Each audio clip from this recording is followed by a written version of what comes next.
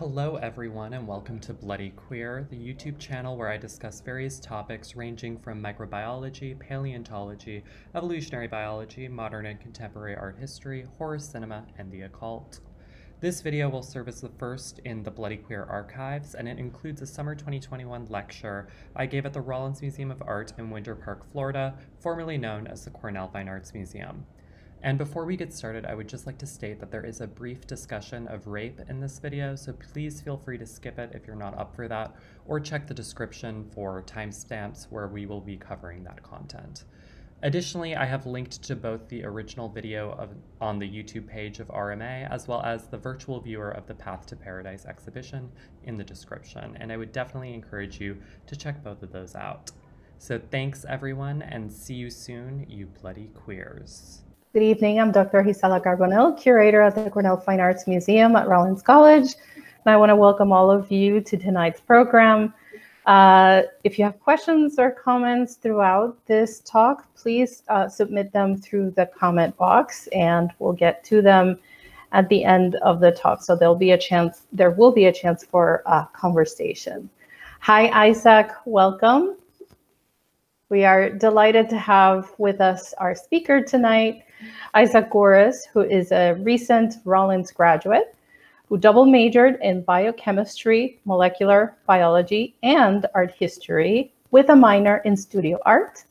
Additionally, Isaac was the Fred W. Hicks Curatorial Fellow during his senior year of undergraduate studies at the museum. And as a capstone for his curatorial fellowship, Isaac curated the exhibition that he'll be talking about tonight, titled Path to Paradise, the Artistic Legacy of Dante's Divine Comedy.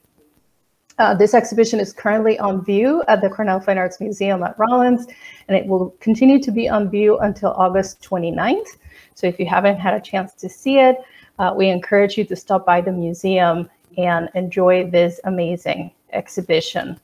Isaac will begin his graduate studies this fall. He wants to work as an art conservator, and so the next step in his academic development is now to go on and pursue a Master's of Science in Biology with a specialization in microbiology at Radboud University in the Netherlands. So we are delighted to have you, Isaac, and we look forward to hear your talk about Dante and about his artistic legacy and how that shows through in this exhibition that you curated for the museum. I'm going to turn it over to you. Thank you so much, Gisela. So hello, everyone. My name is Isaac Goris, and it's great to be here back at Rollins. Additionally, thank you so much, Dr. Carbonell, for that wonderful introduction. So today I will be discussing some of the artworks and artists featured in an exhibition that I guest curated at CFAM as the Fred W. Hicks Curatorial Fellow. And the exhibition, as you already know, is entitled Path to Paradise, the Artistic Legacy of Dante's Divine Comedy. And it was staged to commemorate the 700th anniversary of the poet Dante Alighieri's death in 1321. It features illustrated archival texts alongside artworks depicting episodes from the Divine Comedy. The Divine Comedy, of course, is a monumental epic poem composed of Dante's Inferno, Purgatorio, and Paradiso. And on the right side of the slide, we can see a recent work entitled Porta Ultra Frigola by a 2019 Rollins Studio Art alum who goes by the name of Friday. And although this work was not included in the exhibition, it is an example of inspiration drawn from Dante by a member of our immediate community in Central Florida. And I will discuss some of the other surprising ways that Dante has directly impacted Rollins campus later in the presentation. Additionally, in this presentation, I will discuss elements of potential occult inspiration found in the Dante illustrations of Salvador Dali, attempting to assign them iconographic origin. So let's get started. First, let's start with a lightning speed introduction to Dante for those who are unfamiliar. So Dante Alighieri was an Italian poet, philosopher, and political theorist who was born in Florence in 1265, which was a long time ago. And he is perhaps most famous for writing La Commedia, or the Comedy, which was renamed La Divina Commedia, or the Divine Comedy, after his death. The Divine Comedy was a monumental epic poem consisting of three larger sections, or cantiche. These were Inferno, Purgatorio, and Paradiso once again, and each chronicled Dante's supposed journey through a realm of the Catholic afterlife. In 1283, Dante married Gemma Donati in an arranged marriage, and this was even though he had already professed his love for Beatrice, who died, I believe, when she was like 19 or even younger. So Dante had met this girl in his youth and immediately fell in love with her. And as you'll just see it later in the presentation, she is included in the Divine Comedy as well as some of Dante's other works. So in 1302, while Dante was away from Florence in Rome and or Siena, a faction of Dante's political party, so they were pro-papal, they were pro the Pope, known as the Guelphs, exiled the opposing faction from Florence. And Dante, unfortunately, was in the portion of the Guelphs that were exiled from Florence by the ruling Guelphs. So if Dante were to return to Florence after this event, he would have been burned at the stake for crimes that he did not commit. Thus, he was forced to live in exile in Ravenna until his death in 1321. And the Divine Comedy was primarily written and compiled in the decade preceding Dante's death, meaning that it was finished in Ravenna. And Dante is actually still buried in Ravenna today. So here we can see a gallery view of the exhibition text for Path to Paradise in the Zolo Lakeview Gallery of CFAM. This exhibition contains 8 works of art and illustrated texts by a diverse range of artists spanning multiple centuries, from the Italian Quattrocento through the global contemporary. Path to Paradise, the artistic legacy of Dante's Divine Comedy, once again will be open through August 29th, 2021, and I would definitely encourage you guys to come see it in person. Alternatively, however, if you're not able to come in person, all of our exhibitions are available online, so be sure to check that function out as well. So I'm just going to read an excerpt from the exhibition wall text in order to help familiarize you with the exhibition. So in the decade preceding his death, the Florentine poet and polymath Dante Alighieri compiled the Divine Comedy, universally identified as a masterwork of Italian literature. In the narrative epic, Dante recounts his journey through the realms of the Catholic afterlife, describing instances of suffering and salvation he witnessed during his travels. Guided by the Roman poet Virgil, Dante explores hell, purgatory, and finally heaven, where Virgil is replaced by Dante's lost love, Beatrice. With its graphic depictions of eternal punishment and redemption, Dante's Divine Comedy has served as an artistic and moral template for artists, writers, politicians, and religious leaders since its original publication. In its over 700 years of existence, the poem has been illustrated by artists including Sandro Botticelli, Gustave Doré, and Salvador Dali. It has been referenced by the likes of John F. Kennedy and Pope Francis. More recently, the poem's first cantica, Inferno, has even been converted into a video game for PlayStation 3 and Xbox 360 gaming consoles. And surprisingly, as weird as it may sound, you actually can play through Dante's Inferno if you have a PlayStation 3, an Xbox, or an emulator that will allow you to play those systems on a PC. So here we can see the 2010 video game packaging and cover art. And although the game, how should I say this, was an extremely loose adaptation of Dante's Inferno that only followed Dante to the base of Mount Purgatory, it still represents an artistic adaptation of Dante. And art historians are increasingly recognizing that digital experiences such as video games are legitimate modes of creative expression that demand academic inquiry. Unfortunately, though, Dante's Inferno was a pretty bad video game that also ran into problems with objectification of female characters and some Orientalist tropes.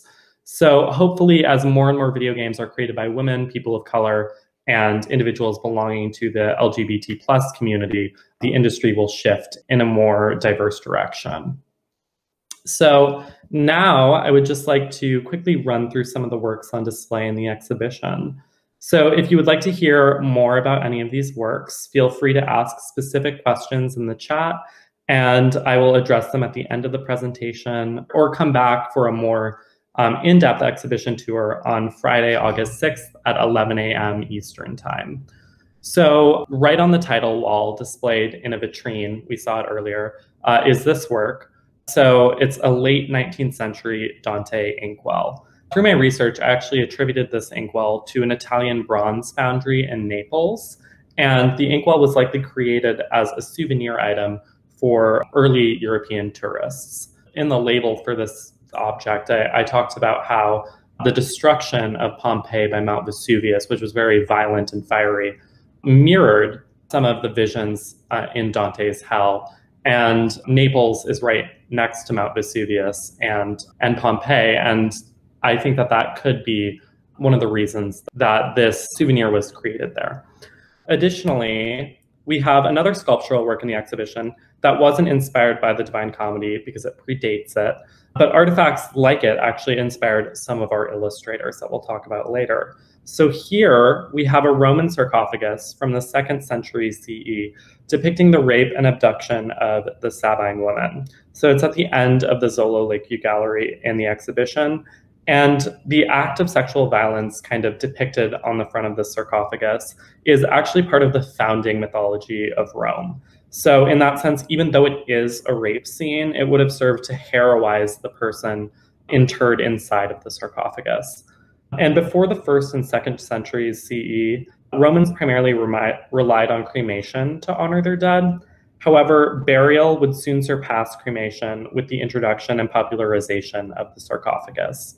And early sarcophagi were either blank or featured a wreath of vegetal matter on their fronts, while later sarcophagus styles evolved to include abstract patterns and images of people either battling or reveling at a party. So depending on the content of the sarcophagus, it's actually relatively easy to date it and say this is the period when this type of sarcophagus would have been most prevalent. We actually see that. So this work isn't in the exhibition. It's in the British Museum in London. But here we can see the work of Baccio Baldini, an Italian contemporary of Botticelli who illustrated the Divine Comedy in collaboration with Botticelli around 1481. And in this illustration, Canto 10 of Inferno, we can see that marble sarcophagi served as implements of torture in Dante's Inferno. So much like the marble sarcophagus that we saw on the last slide and in the exhibition, in this image, we can see at least 8 sarcophagi kind of like on fire with people inside. So after entering the city of Dis in the 6th circle of hell, Dante described witnessing the punishment of the Epicureans, or those who believed in life that their souls would die with their physical bodies. The artist depicted at least, once again, 8 unique styles of marble sarcophagi, each inspired by a certain type from antiquity, and further embellished then by the artist's imagination. And although there's no direct connection between the specific sarcophagus that we saw on the last slide and this engraving, it serves as an example of the types of sarcophagi that would have inspired Baldini. And we did actually include an illustration of this engraving on the label for the sarcophagus. Additionally, across from the sarcophagus, we actually have an engraving by Baldini in the exhibition. So it illustrates Inferno 2 when Dante is meeting Virgil, and then they see a vision of Beatrice at the center, telling them, urging them to go through the realms of the afterlife to meet her in heaven. And then towards the upper right, they go through the portal to hell, labeled per me, which means through me in Italian. Additionally, we have 2 works by the Spanish surrealist Salvador Dali in the exhibition, one illustrating Canto 5 of Purgatorio on the left, and the other illustrating Canto 23 of Paradiso on the right. So Dali created a total of 100 illustrations for the Divine Comedy. He was actually commissioned by the Italian government to illustrate an edition of the Divine Comedy that was commemorating the 700th anniversary of Dante's birth. However, that became problematic when Italians pointed out, why isn't there an Italian artist doing it? Dante was an Italian artist, so let's find an Italian artist. So ultimately, Dali had to find another publisher. But he did finish the catalog of prints and publish them under another publisher in 1964. And today, I will discuss how Dali's gender-bending representation of Geryon, so that's a giant from Greek mythology that Dante included in Inferno. And here we can see Salvador Dali's representation of Geryon as a kind of dragon that is carrying Virgil and Dante on his back. So I'll discuss how Dali's representation of Geryon likely relied on esoteric symbology derived from widely distributed occult imagery of Baphomet, an invented pagan idol commonly associated with Satan. And yeah, so it's like not really that drastic or crazy of an observation to make, but I think specifically the aspects of this image where, for example, Dali added breasts to the figure of Geryon when Geryon is in fact male. So there he's propelling Geryon into the territory of the androgynous, and that demands analysis through this lens. So first, let's establish what Geryon is supposed to look like. So in the circa 6th century BCE Athenian vase, Geryon is depicted on the right being slain by Heracles in one of his labors. So Heracles is on the left here wearing the pelt of the Nemean lion, which he killed as his first labor.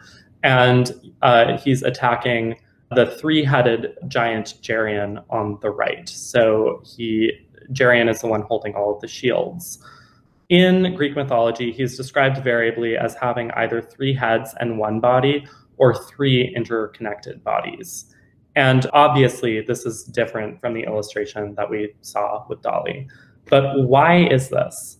So indeed, Dante purposefully changed the appearance and descriptions of many mythological creatures in his version of hell, as hell was supposed to be inherently unpredictable. And this was completely intentional. So he would do this and then write about, as Dante the Pilgrim, because he was narrating these visions, he would then write about how he was surprised, how the characters from mythology looked different than what he expected. And here, John Ciardi, a Dante translator and poet, discusses Dante's descriptions of Geryon. Quote, "Some of the details of Dante's Geryon may be drawn from the Book of Revelations, but most of them are almost certainly his own invention. A monster with the general shape of a dragon, but with the tail of a scorpion, hairy arms, a gaudily marked reptilian body, and the face of a just and honest man. The careful reader will note that the gaudily spotted body suggests the leopard, the hairy paws the lion, and the human face represents the essentially human nature of fraud, which thus embodies corruption of the appetite, of the will, and of the intellect." So initially, depictions of Geryon followed Dante's wingless description that Ciardi really summarized really well for us. So as you can see here in 1345, this illuminated manuscript gave Geryon the front paws of a lion and the tails of a scorpion. He almost looks like a leopard seal, kind of. But as you can see, it's wingless and it's male, which both differ from the illustration by Dali. And then here is another example of a wingless male Geryon from circa 1370 in Naples. And then around 1450, Priamo della Quercia added wings to his miniatures of Geryon. And it is unclear why Priamo della Quercia made this addition, but it seems to be the first instance of a Geryon with wings, which is a departure from the text. So I'm not aware of any earlier depictions of a winged Geryon, but it is certainly possible. However, this could be the earliest one extant. And then jumping forward a ways, in 1861, Gustave Doré, a French artist, illustrated the Divine Comedy, and he depicted Geryon as a large wyvern-like monster flying with Dante and Virgil on his back. So CFAM has a second edition copy of Doré's illustrated Inferno in the exhibition, which was graciously loaned by the Rollins Archives and Special Collections at Olin Library. And this is the illustration for the canto featuring Geryon. So looking at these images side by side, this is where we start to see Salvador Dali drawing direct inspiration from Doré's earlier illustrations. So even though they were created almost a century before Dali's, Doré's illustrations were clearly referenced by Dali in the creation of his Divine Comedy woodcuts. However, the depictions are not identical and important differences exist. For example, a dramatic rendering of landscape is depicted by Doré, while Dali really pushes this into the background and minimizes it and focuses on the monster. Additionally, Dali rotated Geryon 180 degrees to face the viewer, and he added female-presenting breasts and horns to the hybrid creature. So, undoubtedly, Dali was familiar with esoteric symbolism and could have conceivably come into contact with this illustration. So the so-called Sabbatic goat of Mendes, the Greek name for a settlement in Egypt, was first drawn by French occult author Eliphas Levi in 1856 and was intended to symbolize the equilibrium of opposites. And Baphomet, which is the invented pagan deity that this figure represents, quickly became associated with Satan and Satanism. So note how Baphomet is pictured by Levi as having female breasts situated above a phallic caduceus. So most depictions of Baphomet after Levi rendered the male deity with breasts. So that after Levi, after 1856, it became kind of like a normal trend in art to make figures or images of the devil appear to be androgynous. And then interestingly, and as a final note, in 1984, Dali designed a deck of limited edition tarot cards. And intriguingly, the card for the devil features a female figure with a horn sprouting from her knee. So much further research is needed to decode the symbols of this tarot deck and elucidate Dali's original inspiration. But both this and Dali's rendering of Geryon as, a kind of androgynous monster underline the possibility that Dali had knowledge of occult symbolism and actively included references to it in his artwork. And I would argue aptly included references to it, especially when you take into consideration the task. He was designing a tarot deck and illustrating Dante's Inferno. So what better way to do that than really lean into occult readings of your works? And I think it was very successful, and we're still talking about it to this day. However, more research is really needed to confirm that Dali encountered materials either written by Levi or other authors in the occult. So now I would like to turn to the larger Rollins campus and point out some connections to Dante that might surprise some of you. So first, I would like to point out that a fragment from Dante's tomb in Ravenna is included in the Rollins Walk of Fame, right outside of the new Kathleen W. Rollins Hall. So definitely go check that out if you're near campus. So essentially kind of like on Mills Lawn, and like look at the big building by Mills Lawn, and then it's just to the left of the entrance when you're looking at the building from the front. And additionally, the largest painting in the Path to Paradise exhibition is this one, and it's entitled The Divine Comedy. And it was completed by Tom Peterson, who was a Rollins studio art professor. So it was completed in 2001 while the artist was reading the text. Additionally, this is a new acquisition for CFAM, so we're very happy to have it here. And this has become easily my favorite painting in the exhibition, just because I hadn't seen it until the exhibition opening. So this exhibition was really curated behind the scenes without a lot of direct interaction with the objects, of course, because of COVID. So just seeing it in person and seeing, the surface of it, it has a really interesting sheen to the way that the oil paint is applied. So I definitely recommend going in person just to see this artwork. And then finally, I would like to revisit Porta Ultra Frigola by Friday, the 2019 Rollins Studio Art alum. So a version of the inscription around a portal in this pigment print, "Abandon all hope, you who enter here," is repeated over the portal to hell in Inferno. And I don't think that a lot of people know that phrase kind of originated with Dante, but it did. And also, I think it's really playful and intriguing how Friday has used the Ultra Frigola mirror so that the image of the wavy structure at the center is actually their version of a mirror created by the Italian functional designer Sottsass in 1970. So in that way, it's kind of like a synthesis of multiple different Italian art forms. And I really just like the way that the colors interact with each other. So also you can purchase if they're not sold out, you can purchase little stickers of this work on the artist's website. So with that, I would like to take the time to thank the Cornell Fine Arts Museum and its wonderful staff, as well as the Rollins College Archives and Special Collections at Olin Library. Dr. Fred W. Hicks for funding my position, of course.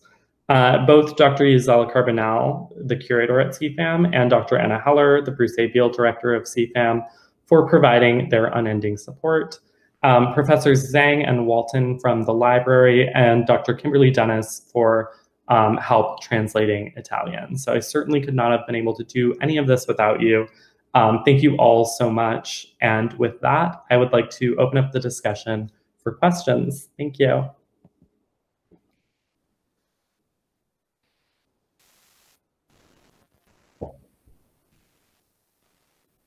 Thank you, Isaac, for that wonderful presentation and for sharing so many insights into the works and also into the process that you engaged in to research and uncover some of the information and the context and background that you shared with us. So we have a couple of questions in the comment section of this stream. Before we go into the questions, I was wondering if you can talk broadly about about the project, because when we started thinking about your capstone exhibition project for the fellowship, you had several ideas that you had proposed, and I just want to share with everyone who's joining us tonight that this was Isaac's theme that he chose, and his proposal is the museum didn't decide the theme. This was generated by Isaac in consultation with, of course, with us. But once you arrived at this theme and you decided that this is what you wanted to research, what was one of the big takeaways from the project? Is there something that surprised you a lot about choosing this particular theme and researching it, or what is that one big thing to take away after this experience? Yeah, I would definitely say that the largest thing is just that Dante is, of course, a lot of reading, which I wasn't really prepared for. And then also just that, it's a lot to kind of explain, and there's a lot of vocabulary to go over, because not only is this an exhibition of artworks referencing Dante and inspiring certain Dante illustrators, it's also an exhibition about an artwork. The Divine Comedy is a poem, which is an art form. And also, I think it's kind of, as an English speaker who doesn't know much Italian, you're already cut out from a lot of the Divine Comedy, because the Divine Comedy was written in rhyming Italian. So in the Tuscan dialect, terza rima was invented by Dante to kind of piece together long strings of rhyming triplets. So in that sense, it's more difficult to rhyme in English than it is in Italian too. So the translations that I was using to access the Divine Comedy wouldn't always rhyme. So I think that in that sense, some of these artworks can be almost like a window into the mind of Dante, when perhaps it's not even what the artist was intending. Absolutely, and it makes it a lot more challenging, right, for you as a guest curator to have to deal with all these different layers that you have to navigate in order to get to the substance that you want to work with, and then decide what and how you want to convey to the viewer, to the visitor who's there discovering the exhibition and navigating from work to work and reading the text. Wonderful. So we have a question here from our director, Dr. Anna Heller. She says she's wondering if your research showed that similar Dante inkwells, referring to the first work that you talked about, were available elsewhere in Italy. The trope of getting inspiration directly from the divine Dante should have been rather irresistible for writers everywhere. Would you say so? And did you find, yeah, I would totally agree with that. But unfortunately, so we actually don't know where exactly the inkwell in the exhibition came from, but we only found one other inkwell, which is currently in a museum in Australia. And that one, its provenance had assigned it to the foundry of Septimo de Angelis and Sons, which is in Florence. So it is possible that other foundries could have made them, but to my knowledge, only one had really innovated and created the top. But it's a really cool mechanism. Like the top swings open and then the head is just hollow, and you put ink in it where Dante's brain would be. So they were very clever in the late 19th century. And it's quite an interesting object. And I must say, our team at the museum did a fantastic job displaying it, right? It's displayed inside a box, and then it has a mirror in the back. And so visitors are able to see, even though it's not displayed in the round, you can see the back of it. It's quite an interesting object. And for something so small, the features in the face, the expression it's quite intense, right? Yeah, very. Anna has another question. She says, did you find other references to the occult in Dante's work within or outside the Inferno portfolio? Well, yes. So for that, I would have to say Dante's entire deck of tarot cards. So there were other tarot cards with even more explicit references to the occult. For example, all of the cards of coins or pentacles include multiple pentagrams on them, which was an established tradition in tarot cards. But the whole tradition of tarot as, like a reading of your future really originated in like the mid to late 18th century. Before then, in Italy and France, it was played as kind of like a suit game, like and it's still played to this day, but how people I don't really know the rules of it, but essentially it's just like a game that people play with cards.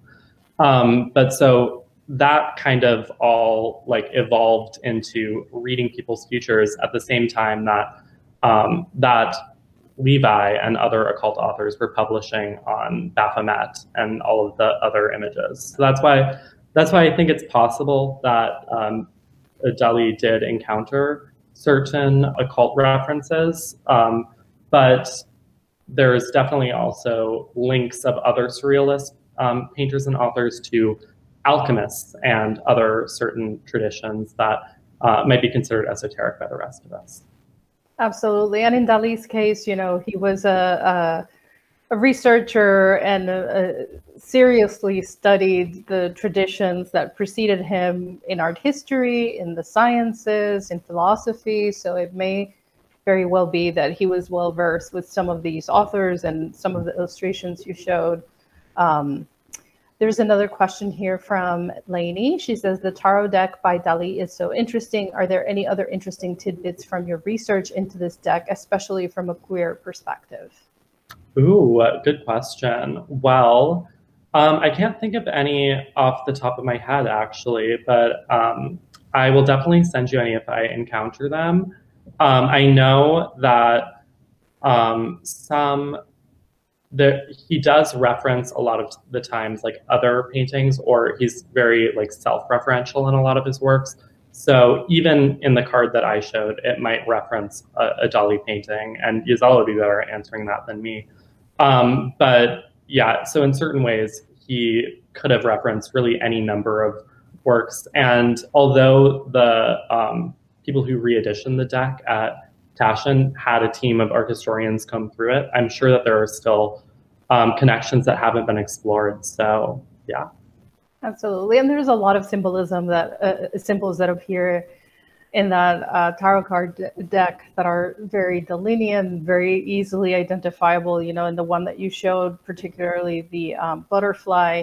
Keep in mind that this is a project that he did later in his life. So there are decades of his work behind him, of him working through some of these same, some of this iconography that comes up throughout the decades, right, in his work. Excellent.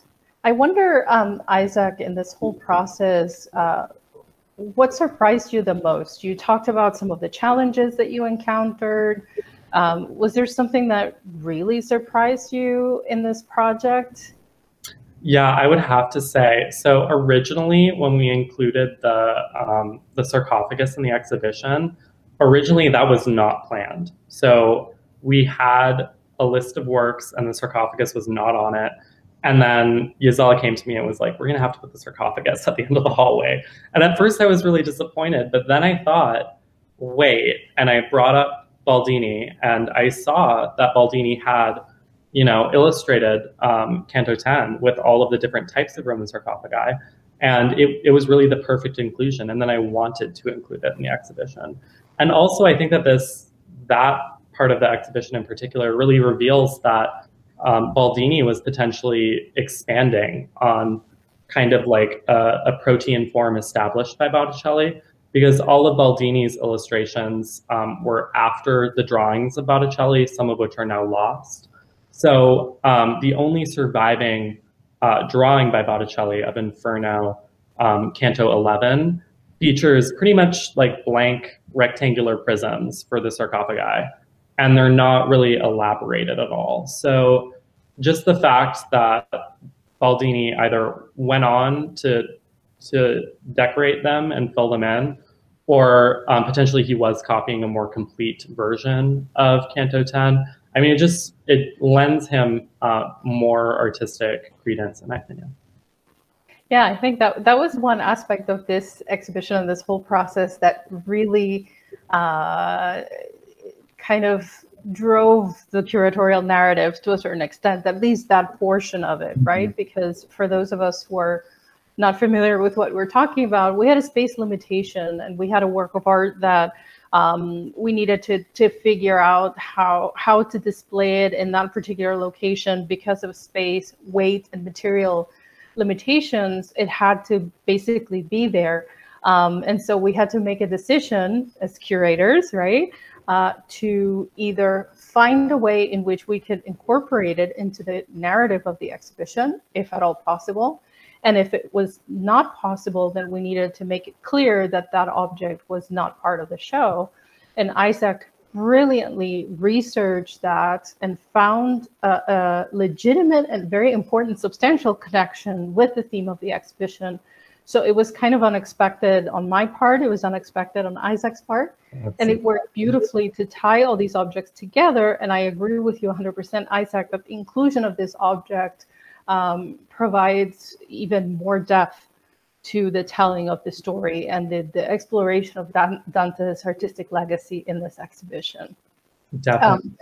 And one other thing that I wanted to say is that if you haven't seen the show, when you go see it, you'll notice that the most recent work is from 2010, the Tom Peterson painting, 2001.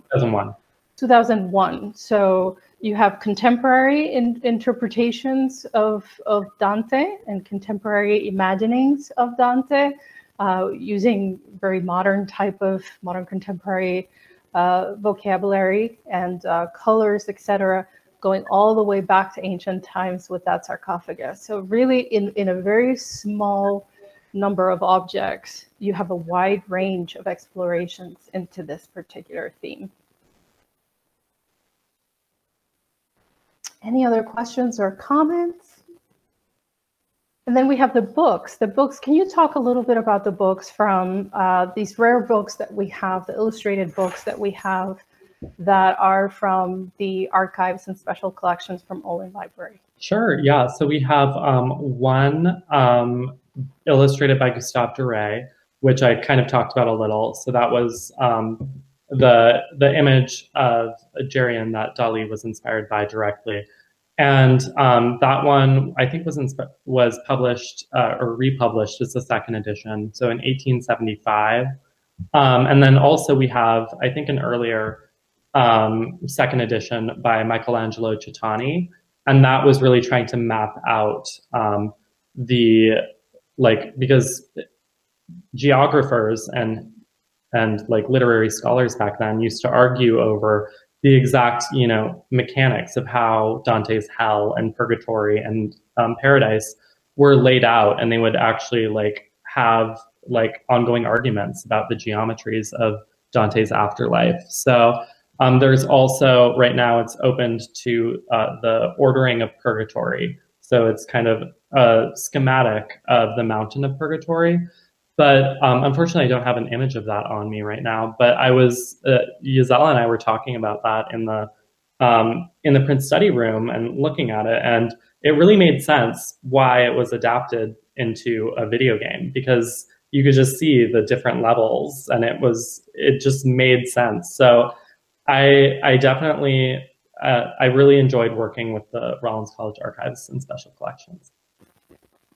Yeah, and I wanted to mention that these are only two of the books that that they have that we have at Olin Library in the special collections and archives that address Dante's and Dante's Inferno. There were several others, and we had to pare it down, right, and pick the ones that best illustrated the point that Isaac wanted to make in the exhibition. There were these very small pocket editions of Dante that didn't have any illustrations, so we decided not to include them, but which are from late 19th century, I believe, early 20th century, and those are part of the collection too. So just interesting to see the rich variety in which Dante manifests in art and culture. Right? Is there anything else that you want to share with us, Isaac, before we wrap up today's program? No, but just thank you. Thank you guys. And thank you for the platform to share my research and for allowing me to do this exhibition, which I really had a fun time and I really enjoyed it. And it was a great professional development opportunity. So well, it's a fantastic project. So congratulations again. For all of you who join us tonight, thank you again for joining us in this space. We have several other events happening the rest of, and then we will see you in the galleries, hopefully this fall, with more tours and artist talks in person. In the meantime, you can visit us at rollins.edu/CFAM. Visit our exhibition pages and scroll down for the virtual 360 tour of this exhibition and all the other exhibitions that are on view right now.